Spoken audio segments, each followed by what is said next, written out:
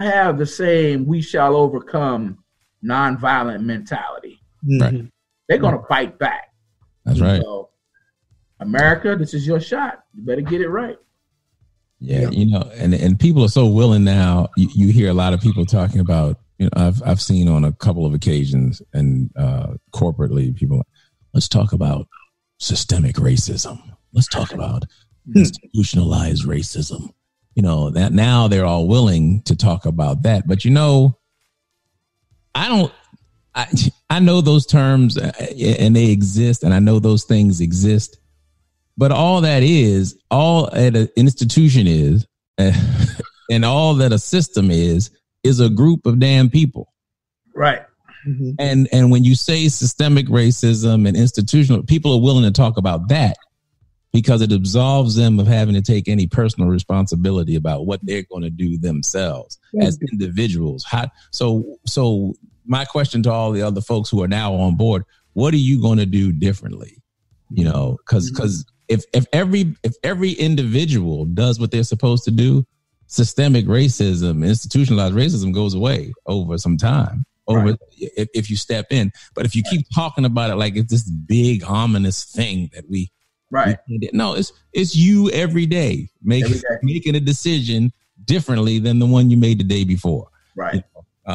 To handle this thing differently, to look at these people, to look at everybody as an equal, a potential equal, and of course, if we all get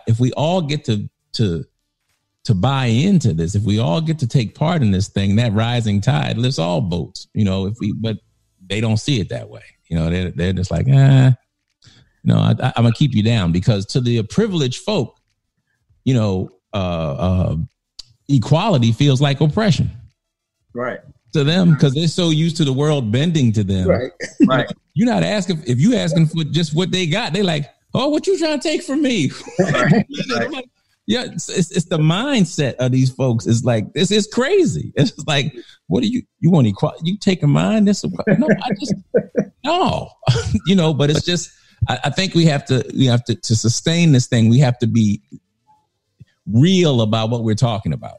We can't hide behind these terms, systemic racism and institutionalized racism. No, it's you every day. It's you every day, Mr. Charlie. To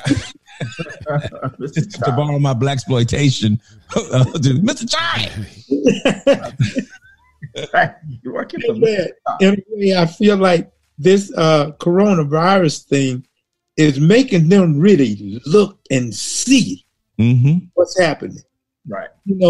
And it's got them in a point where there is no sports, there is no distractions to speak of, and they have to face it.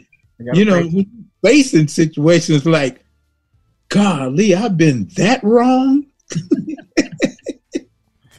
Why is it that we have to do all the heavy lifting and we have the burden of explaining this to the people that created it? That's right, Ryan. Trying to explain the light bulb to Thomas Edison. Well, you invented it, man. You should be educating me. You know what you're doing wrong. Fix it. Yeah. Treat me like a white guy when you pull me over. Treat me like a white guy when I walk into the store. Mm-hmm. Treat me like a white guy when I sit down for that job interview. There you go. Hello. Yep. I mean, okay, pretty simple from where I'm sitting. Yeah, it's going like do unto others. Yeah, that golden rule. These white Christian evangelicals. Oh my God! Bowing to the altar of Agent Orange. Yep. And they got their hands raised on Sunday. Well, we talk about love one another. Yep. Well, Ryan, upside down. I see we have you all fired up, Ryan. So what I'm going to do is I'm going to share a few comments from the chat room. Terrence said, absolutely. He was talking to your point earlier. And listen to how they view the world. It's completely different. They know we didn't finish what has been a pain for over 400 years. They don't see peaceful protests as the answer, but lawful protests are. They will be loud, challenging, and demanding. He goes on to say, we have been fed sleeping pills in the past with no noticeable change. Mm-hmm. And Gina also comments, she says, get rid of the Electoral College. It was created because of slavery. Amen. And then Terrence says that there's no noticeable change over the last 50 years. Covers are off. Exactly. All right. Well, there it is. There you have it. Put it to you, laid it out there straight, Chief. You know, when we talk about systemic stuff too, as I go back, you know, I know the police are getting the rap, you know, and again, I'm gonna go back to my devil's advocate piece, but you know, I feel about them almost in some ways the way I feel about 45. Because he's a problem in and of itself, but he is a representation of what the real problem is. And so the police officers are really just carrying out what the statutes all allow them to do. They get the chance to do, you know, it's not like they come out and say, this is what I can do. There are laws and everything else that kind of protect them. So it's just, again, it's society. It's this systemic thing, this institutionalized thing. It is this process by which we have given over to them. This is what you are supposed to do. You are supposed to protect us. And by us, I mean, not all of you all. I mean, us. And you are to protect us from them, whoever. And that's how it's set up. So they're just carrying out what they're allowed to carry out. You know, they have the right to take a life, and that's huge. Yeah. That's heavy, you know, you know, so on that point, again, that's where we come back to what we always talk about. That's why voting's so important. Right. That's why, because the people who you know, you think it doesn't make a difference, but it does make a difference. Because if it didn't make a difference, look at all the trouble they go through to jack up these votes. Right. If your vote didn't count, they wouldn't spend that money and that time trying to fighting hard, gerrymandering, the redistricting, all the other stuff. Why do all that if it was so easy for that? If your vote didn't matter, why do all of that? Right. So it does matter. It does. You know, as our congressman, we talk about Baltimore. You know, Kweisi Mfume, who's in Congress again now in Baltimore, won his city council election by one vote. One vote. Now look at what all he's done since then. Had he not been in city council, he wouldn't have been in a position to be able to be in Congress, and then that wouldn't put him in NAACP. And, you know, just look at all this stuff. What one vote could have changed that whole thing. Right. So the vote does matter because it determines who you put in office. It determines who the mayor is, who they hire as the police chief, where the judges go, you know, how they interpret the laws. You know, incidentally, they had a win at the Supreme Court that nobody thought was going to happen. Yeah. This past week. Yeah. Some people who they thought were right leaning actually didn't go that way in their mind. So that maybe there's something that's happening with this politicization of everything. Sure. Even now they're politicizing the COVID thing is becoming political. You know, you can almost tell the Republicans and the Democrats about who wears a mask and who doesn't. Exactly. Hey, that's it. Right. Well, you know, Sinbad, one of the things that you brought up, I just jacked some of my white friends up. I said, "You're not wearing a mask. Oh, you're making a statement. How about that? You're making a subliminal statement to me. Right. That's right. Talking to me without a mask, and I'm standing up here with one on. Well, where are you? With a mask on my mask. Yeah. Well, you know, man, I gotta say this too. I'm really afraid that we're sliding into a dictatorship. That's what it feels like to me, because Donald Trump in the White House, he doesn't follow any rules, and his partner being Vladimir Putin, and they all up with each other in the whole shot.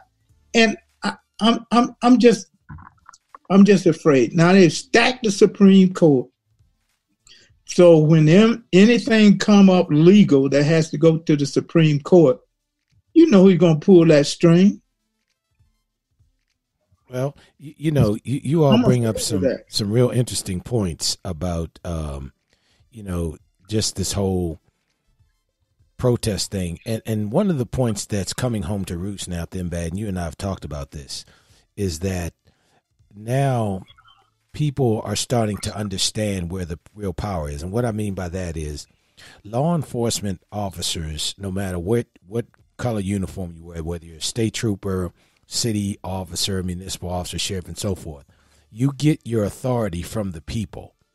The people said that through legislation that we're going to give you the authority to protect us, to detain people, and when the circumstances are appropriate, we're giving you the authority to take a life. And we're doing that because we believe that because of the process that you go through, that you are a person of integrity that's going to take this right very seriously.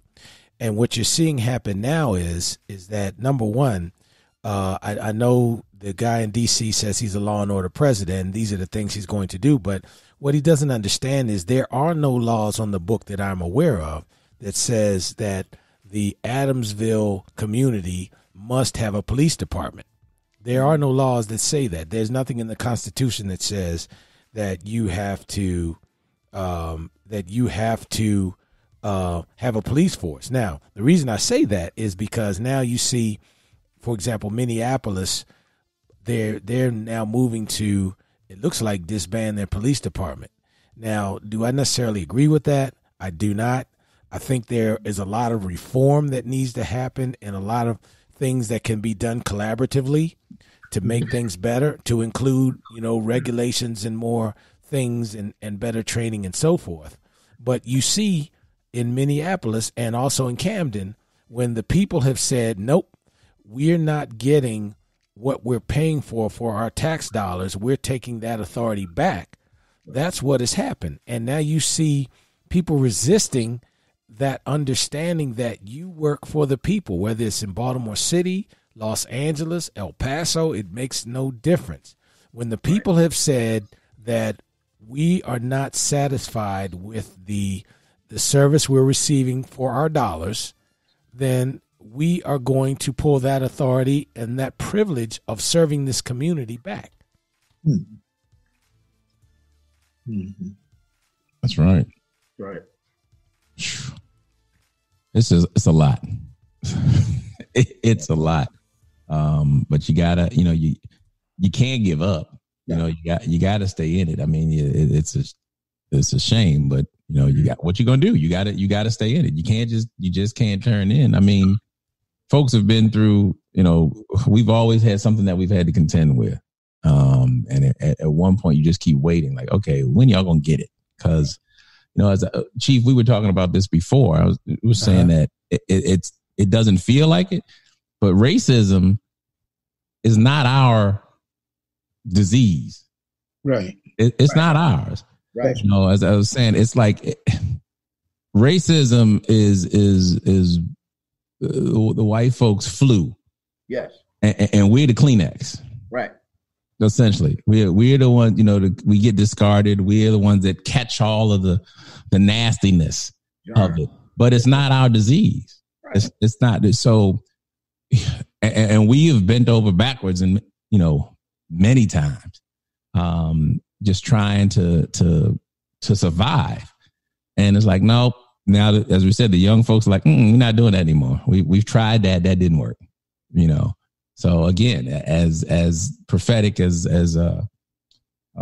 James Baldwin was all those years ago, who was a kind of a witness to the times, and he kind of, was observing and writing folks and warning them all the while, like the great prophets back in the Bible times. The fire next time, y'all. We're going to get to that point where it's enough. And as he said, being black in America is like being a rage all the time. All the time. Yeah. Yeah. And I've got a 20-year-old daughter and a 12-year-old. One's about to be 21, one's about to be 13. But something ignited in that 20-year-old when all this went down. I mean, she's always been creative and artsy, Mhm. but and her thing is like film. Now she's in film school, but